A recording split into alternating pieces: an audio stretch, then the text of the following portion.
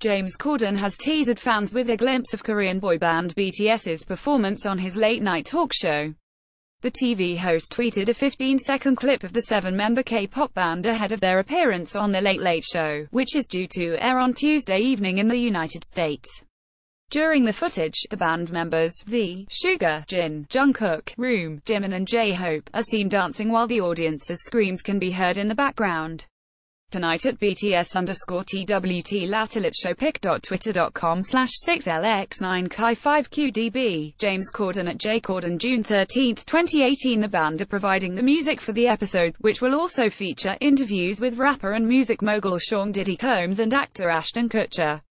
It marks the second time the band will have appeared on Corden's CBS show after they made their debut performance on the program in November 2017. BTS have arrived to the LATESHOW.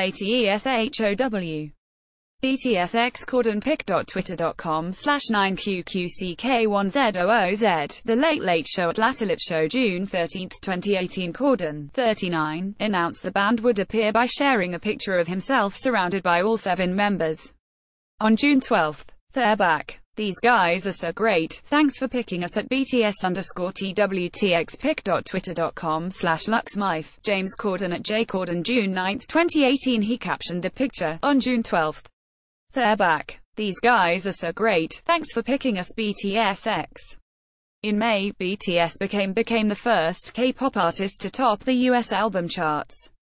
Their record Love Yourself, Te, which is performed predominantly in Korean, but does have some English lyrics, was the first primarily foreign-language #1 album in over 12 years, according to Billboard.